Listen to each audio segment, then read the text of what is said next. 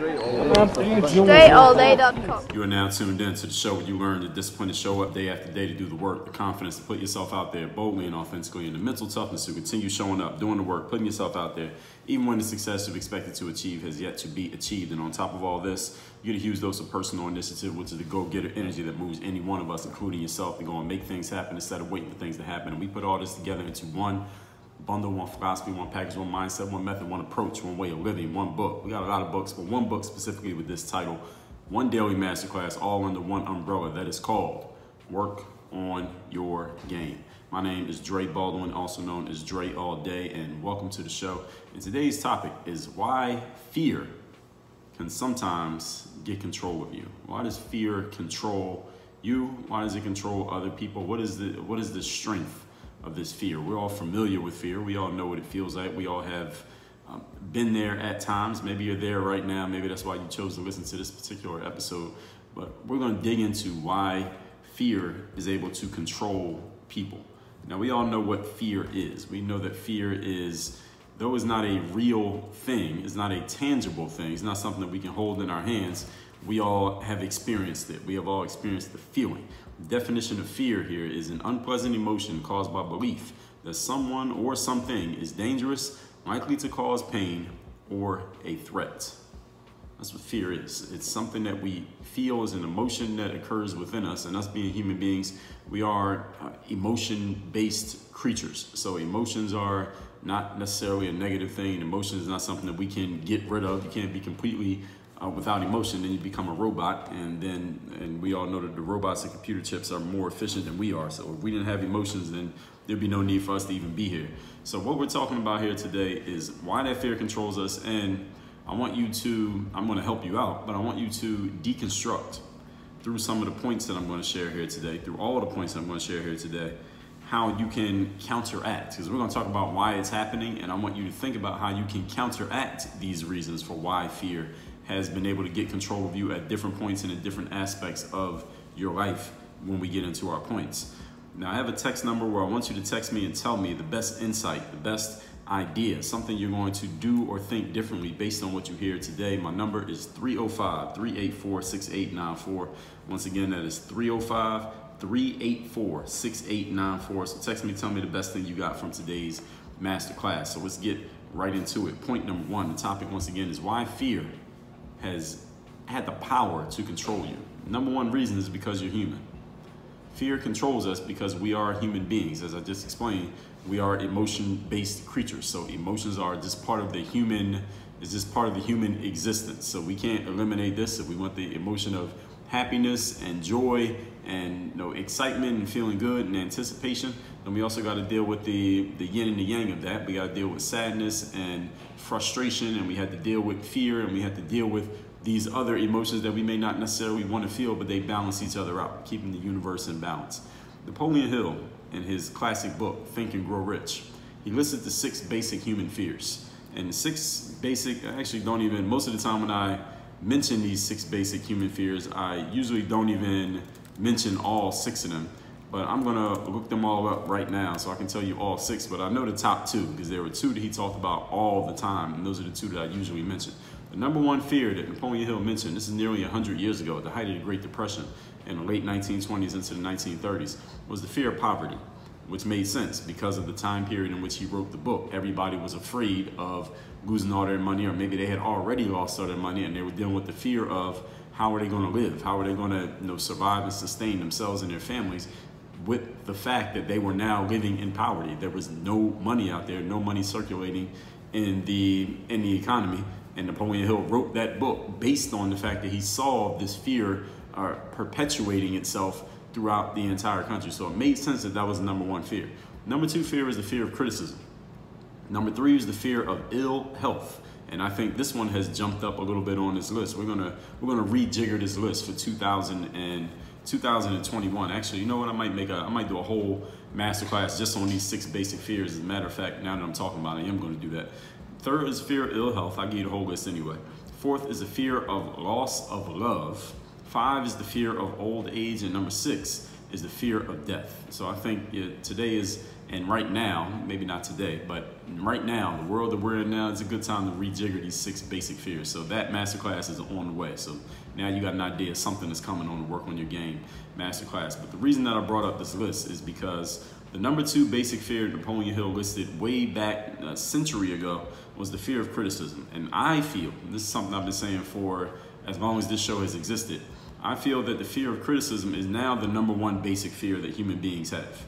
I do think there are some people who live in fear of poverty. I think there are some people who have some negative money mindsets, as they say, still to this day. But I don't think it is as widespread as it was during the height of the Great Depression. It would make sense that a lot of people were afraid of poverty during the Great Depression. Right now, everybody's afraid of criticism during the Great, what do we call it? We call this the Great Cancel, because right now that's what's happening. People are just getting canceled. People are having the receipts of things that they've done online or offline brought up and used against them nowadays from 10 years ago, 20 years ago, whenever it happened. So nowadays is the fear of criticism. People don't say what they really want to say because of your job position, you can't say it because you won't have your job tomorrow if you do say it. They're doing things that they don't actually want to do, saying things they don't want to say, but because of your job position, because of your job title, because of the position you occupy, because of the people who follow you, you're expected to say it, so you're going out and saying things that you may not even really believe. Also, you can either avoid criticism or, all to avoid criticism or to kind of calm down, to tamp down any kind of criticism that could come your way. This is one of the biggest reasons. I would say, not one of them, let me back up. The biggest reason in the world that we're in today, I'm recording this in 2021, this is the biggest reason that people are controlled by fear these days is because of the criticism that they want to escape and or avoid. This is number 1 fear right now. Social media, traditional media, cancel culture, online, quote unquote, receipts, the fact that we're all interconnected makes every one of us extra cautious of saying or doing the wrong thing and thus getting attacked for it. This is the biggest fear right now, and this is controlling a lot of our actions, a lot of our words, and a lot of our thoughts. Human beings, we all know, we've heard and read that we are wired for fear going back to the quote-unquote caveman days, right? Back when we didn't even have human language. We would communicate with, who knows, human gestures and grunts, and we were wired for fear because it might be a saber-toothed tiger around the corner, and if one person in the tribe was afraid, then everybody needed to be afraid because they were afraid that fear might be the one thing that saves their lives. So everybody can run away from the saber-toothed tiger or make sure we don't eat the poisonous berries before we die. So going back to the caveman days, we were wired for that fear. The thing is, the world that we live in today, for 99% of us, any of you who's listening to this show, I'm going to say close to 100% of us, those dangers from back then in the caveman days, those dangers no longer exist. All right? Your life is not on the line every single time you leave your house. And if you have, and the reason I'm able to make that statement because you have the luxury of listening to a master class or what some of you will call a podcast on a daily basis, okay, you're not living in a war zone, all right? Your life is not that much in danger, because if it was, you would not have the time to be listening to this show. You have other, much more urgent things on your mind. So since those dangers no longer exist, the thing is that energy that is ingrained in us, it's just part of our wiring as human beings, that energy still has to go somewhere. Now, some of us have more of it than others, and some of us are we have more acute understanding, more acute consciousness of that energy than others have, but the energy has to go somewhere. And what many people do who have a lot of this energy and they're very conscious of it, they just find new things to be afraid of, such as criticism, such as these other 6 basic fears that Napoleon Hill laid out. And again, I'm going to do a whole masterclass just on those 6 basic fears, and we're going to change the order of them. Thank you to Napoleon Hill for that. But people just find new things to be afraid of, and then here's what they do, because people are pretty smart, right? I would assume you being a very smart person, I know you're smart because studies say people who listen to podcasts, again, this being a masterclass, don't label us a podcast, but people who listen to these type of shows are generally, according to studies, relative to the wider population, smarter, more higher educated, and make more money than people who do not listen to podcasts. And again, I didn't make that up, but even if I did, you would probably accept it, wouldn't you? So because these people are so smart, here's what they do. They come up with logical explanations for their fear. See, if someone is afraid of something that just seems illogical, well, I'm afraid of speaking my mind on Instagram because a bunch of people on Instagram might come into my comment section and attack me and ridicule me and just come at me And I don't want to have to deal with that. So I'm not going to say what I want to say. Most people would never make that statement, what I just said. Most people would never admit to that, even though that's the reason why they're not saying what they really want to say. What's their logical explanation? The logical explanation is something smart that just makes sense, that gives them an excuse for not saying what they really want to say. But they're not going to come out and say it's fear. I'm afraid of the crowd. I'm afraid of criticism, because then you sound stupid, right? You sound like a little kid. I'm afraid of being criticized. You sound like a 5-year-old. But you could be 35 years old with the same fear, because again, it's part of your wiring. It has nothing to do with your age, the number of candles on your cake. And we just come up with, it's an emotional reason. We have purchased the emotional reason, and then we come up with a logical explanation for the decision that we made. As they say in the sales world, people make decisions with emotion and we justify with logic. It's the same thing people do when it comes to dealing with fear. We made a decision to be afraid, and then we just come up with a logical, smart explanation for why we are afraid that sounds acceptable, sounds all neat and acceptable and passable in everyday conversation. But this is the real reason, and that's why this show exists, for us to dig into it. Point number 2. Today's topic, once again, is why fear controls you. People are addicted to safety, or what they believe is safety. Sometimes we're addicted to just the illusion of safety, is even a better way of saying it. When you play it safe in life, whatever you consider to be playing it safe, because we have different scales, different barometers of what safe is and what safe is not. But when you do what you would consider to be playing it safe in life, you put yourself in a position to where you are never at risk of losing. I mean, that's the very point of playing it safe, right? So that you could never lose, or so you think. You think you're putting yourself in a position to where you never lose. What you're not noticing is that in the bigger picture of things, you're losing every single moment that you don't put yourself in a position to risk losing. And let me explain to you what I mean.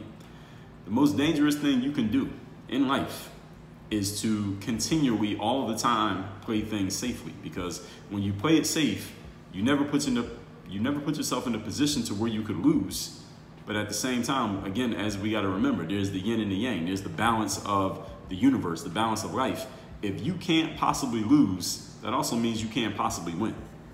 So you can't be the champion in boxing unless you get in a ring with somebody who might be able to beat you in a boxing match. You got to beat them to be the champion, but also you got to deal with the fact that you're fighting somebody who could just as easily beat you.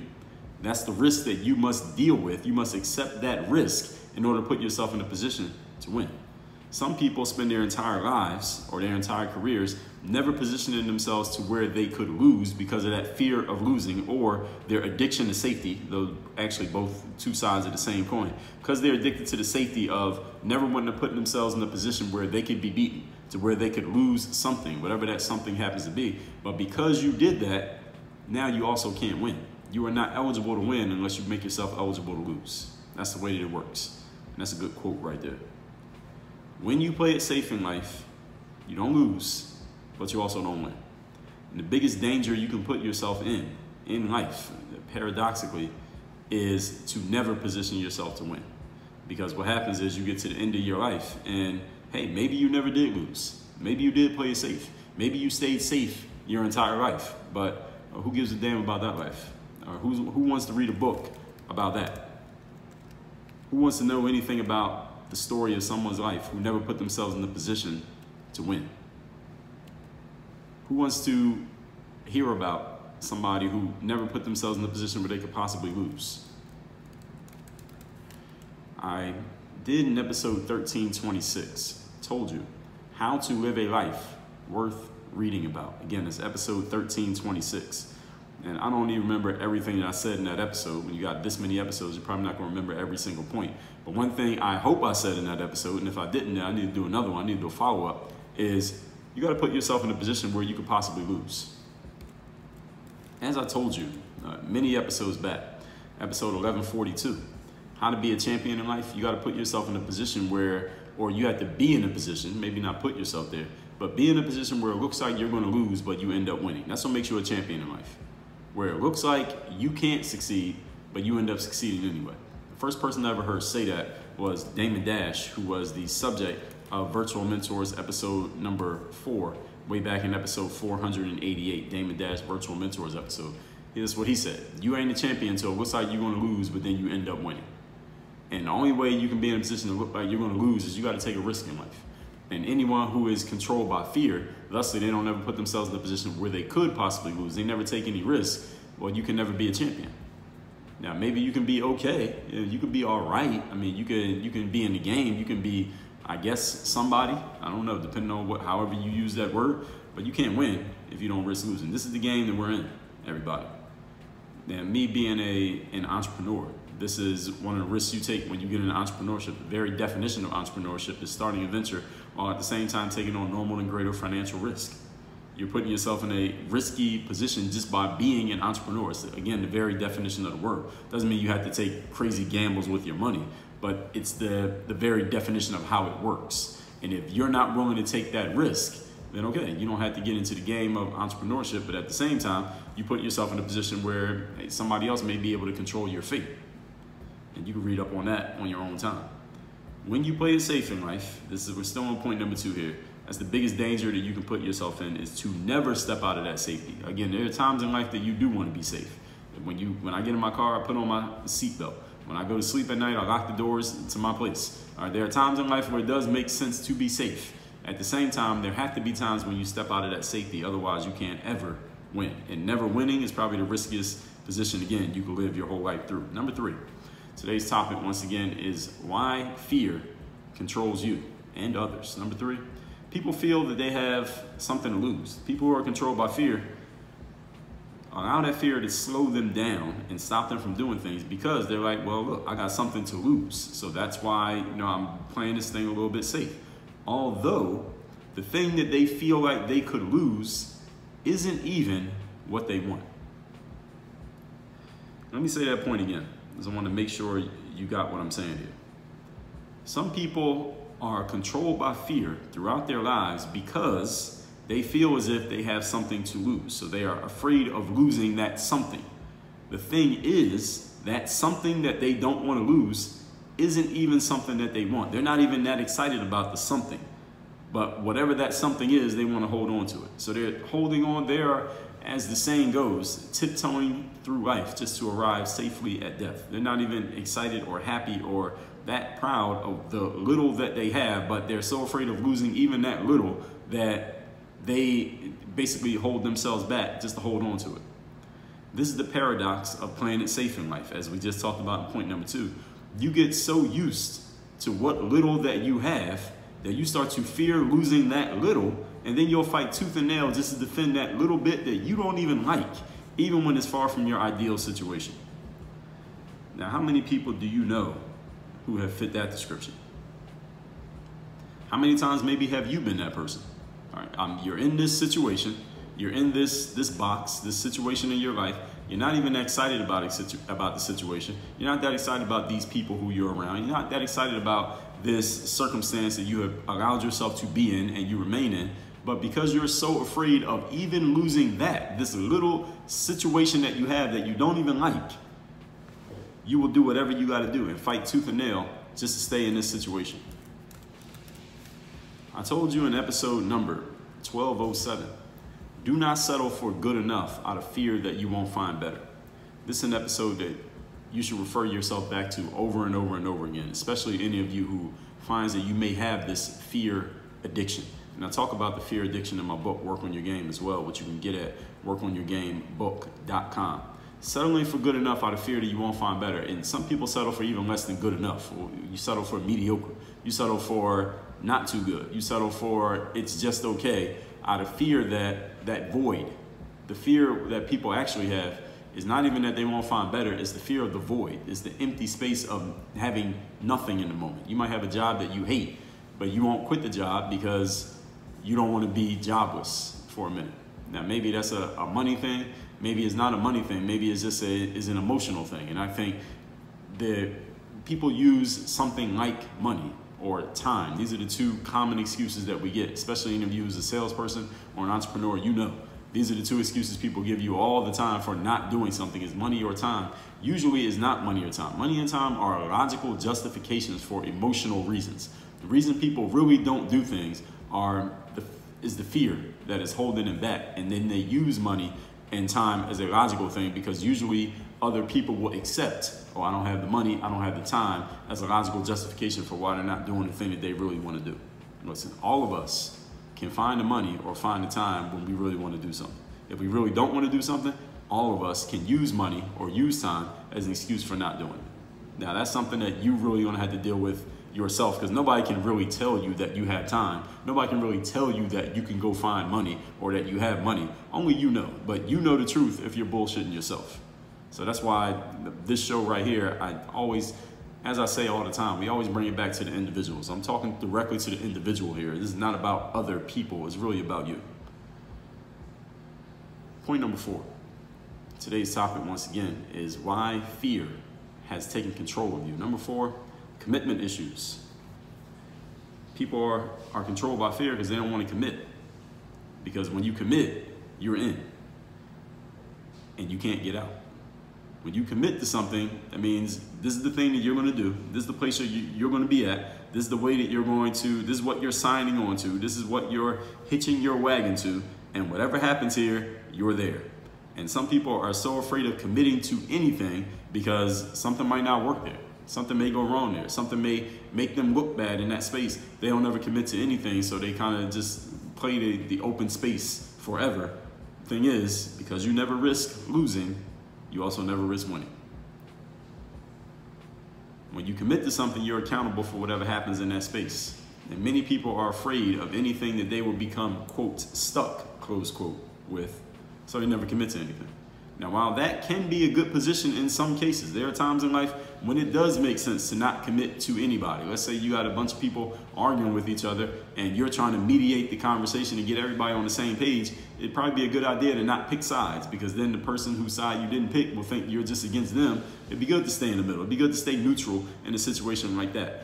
So it's good in some situations to stay neutral. But there is also a time to use that knowledge, and there's also a time to not use that knowledge. That's the height of wisdom, is knowing when and when not to use knowledge. A writer by the name of James Altucher, he's written a couple books, has a show of his own, and he writes a lot of articles that I like reading. He talked about, where he tells the story, how he was living in Airbnbs for years. So he had a place, maybe a house, an apartment, whatever it was. He gave up his house or his apartment. He put all of his belongings into one heavy-duty garbage bag. This is a true story. And he moved into an Airbnb. And he had enough money to move into pretty much whatever place he wanted. But he just decided to do this. So he moved into an Airbnb. And as he told the story, the way he told it, he would live in a certain one for like a month or a few weeks. Then he would move to a different one. Then he would move to a different one. He just kept going from Airbnb to Airbnb. And he did this for a couple of years. And I believe it was the Wall Street Journal wrote a story about it. It might have been the New York Times, one of those New York papers. This is in New York he was doing this. He would go to different places. Like, I think he spent some time in South Florida. I met James down in South Florida a time.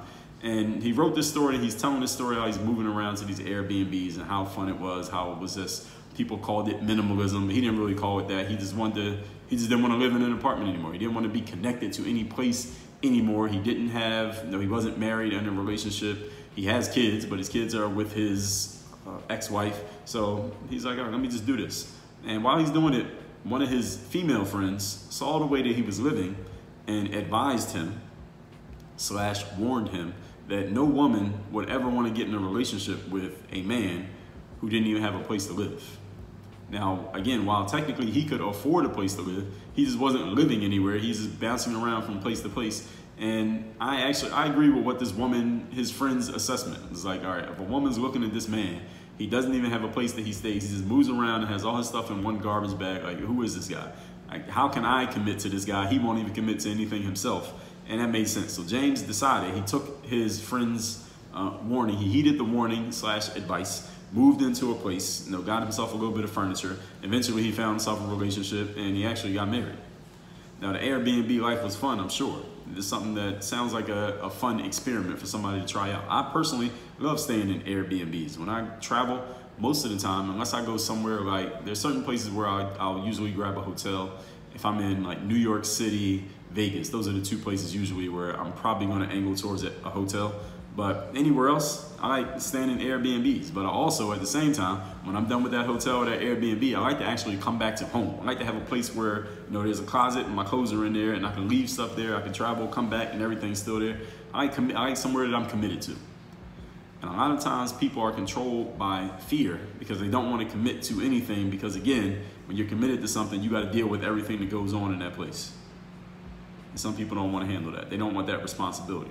But understand that with responsibility, that ability to respond comes power. If you want power in life, you got to accept responsibility. You want responsibility, you got to commit. So all of these work together in a chain. All that said, let's recap today's class, which is why fear may have taken control of you. Number one reason, because you're human. Napoleon Hill in Think and Grow Rich listed fear as the number 2 basic fear. I believe, not fear, fear of criticism rather, as the number 2 basic fear. I believe is down to number 1 because all of our social interconnectivity has caused many of us to be afraid of what somebody else, most of the time people we don't even know, will say about us. And that goes back to that triggers our wiring from back in the caveman days, quote unquote, when fear was the main thing that kept us alive. These days, fear doesn't keep us alive. Fear just keeps us constricted. Point number 2, people are addicted to safety, or what they believe is safety, that illusion of safety. The most dangerous thing you can do in life is playing it safe, because while you are in a position that you can't lose, you're also in a position where you can't win. And not positioning yourself ever to win is the worst thing you could do for yourself in life. Number 3, people feel they have something to lose, though what they could lose isn't even what they want. And the paradox of playing it safe is a little bit that you have, you become so connected to it that you'll fight tooth and nail to keep it, even though it's not even what you want. And number 4, commitment issues. When you commit to something, you're in, you can't get out, and you're accountable for everything that happens around it. Many people don't want that responsibility, but they don't realize while staying away from responsibilities that they're also banning themselves from ever being able to access power. If you want power, you must accept the responsibility. If you want responsibility, you must commit. All that said, text me and tell me the best thing you got from today's masterclass. What are you going to do differently? How are you going to change the way you think based on what you heard today? My number, 305-384-6894. Again, 305-384-6894. Send me a text and work on your game. Dre all day.